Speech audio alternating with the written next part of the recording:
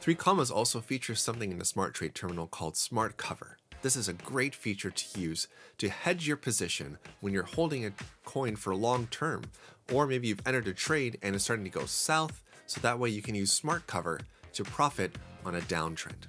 Let's take a look. The purpose of using SmartCover is great because we can take advantage of a downtrend by selling our coins up at a higher price. Now we can set our take profit below our price, and our take profit will now be at a lower price. We wanted to originally sell at 186, the price of Ethereum up here, noticing that it looks like we're going to go further.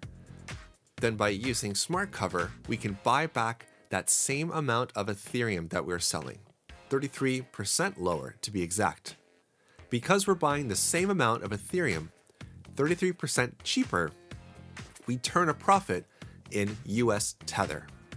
We can also use the same tools SmartTrade has available. Stop loss timeout. We can even use trailing options if we so wish to, and that way we can use the trend to our advantage, except this trend is going down.